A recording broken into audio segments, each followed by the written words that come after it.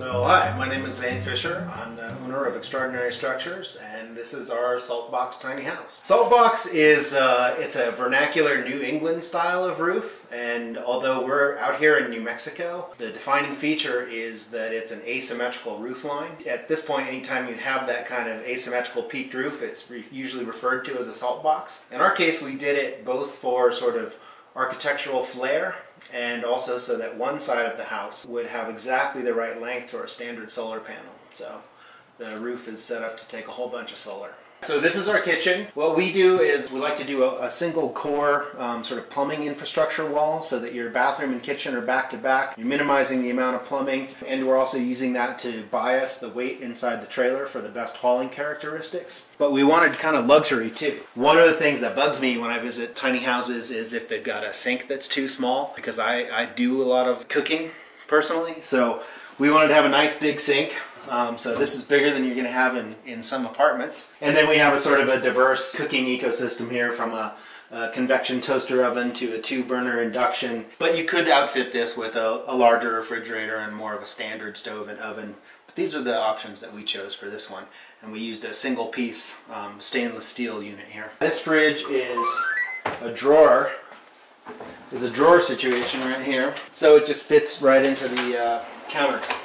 It's small, but it's very efficient. Lots of drawers, lots of storage. In fact, I sometimes think there's too much storage in this place. I think it's adaptable to any person's particular sort of needs, and you can really make it home. So the bathroom is, you know, it's bound to be small, right? It's in a tiny house like this, but we wanted a different characteristic. We have sort of a Scandinavian wood cabin style interior going on, and we wanted to sort of, you know, create a whole different environment.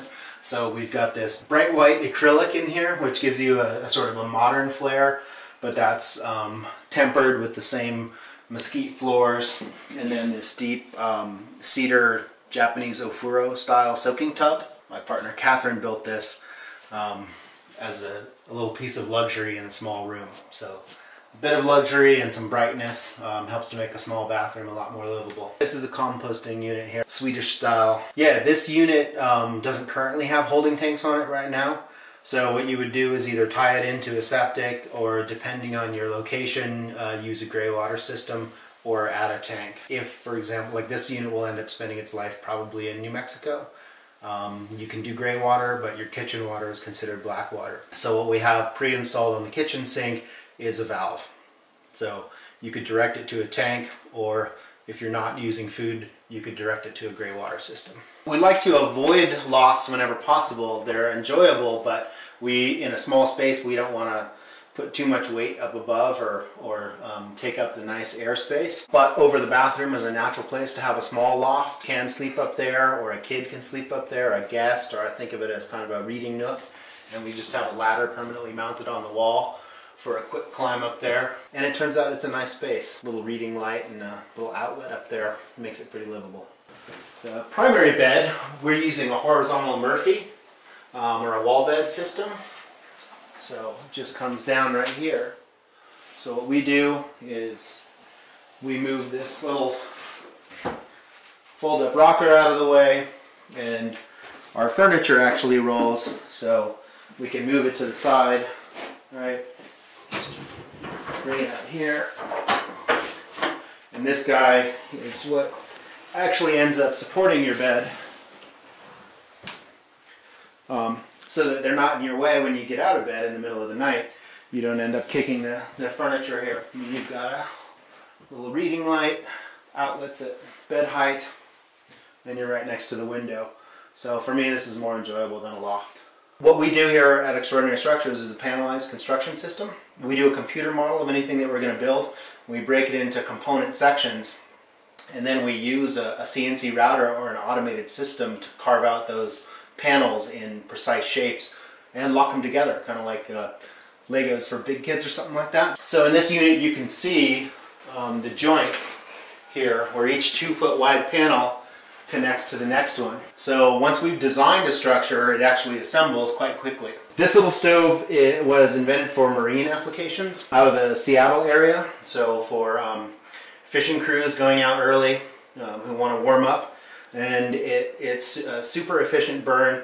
in a very small package. So that's why we like this stove. It's really in here as kind of showing off that there's room for luxury even in a small space. Primary heating and cooling in this unit is done with a mini split, so you don't actually need heat, but it's pretty nice, especially in the winter. Get back from a day of skiing or snowshoeing or just hard work and be able to light up a little fire. Kind of adds that something special that makes you feel like tiny house living is a luxury rather than something that you're giving something up for. Is there anything you wish you would have done differently with this build? There are some small things, just in the ways we've configured some of the drawers. So I think we've changed some ideas about that. We've learned some lessons about how to run infrastructure in the most optimal ways, especially if we're not building the whole unit for someone, or if we're providing a shell, which is something that we do. How to make sure that it can work really well for electrical and plumbing trades. Part of that is the tiny configuration, and part of that is using a panelized construction system like we do. Overall, I think we're pretty happy. You know, we've got other floor plans that we're working on that are different, but this one has a lot of versatility in it for us. Where do you see the future of this? Do you see this as something that is going to be progressing for many years to come, or do you see this as something where it's going to be a niche, small market that's always been there, but now they're starting to become more aligned with the thought process of the tiny home living?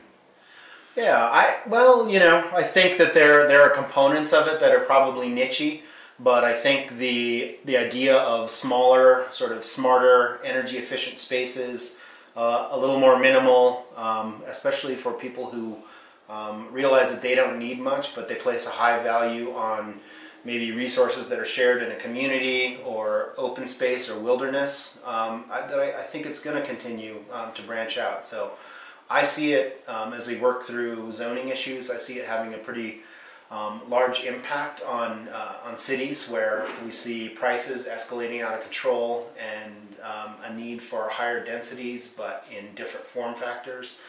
And I see it as a way to add to a sort of healthy housing ecosystem overall as we move forward. So I think there's a place for it, and as we see, we're doing a panelized system that allows for sort of rapid assembly, and there are other people out there who are not just building small, but also innovating in the housing construction area.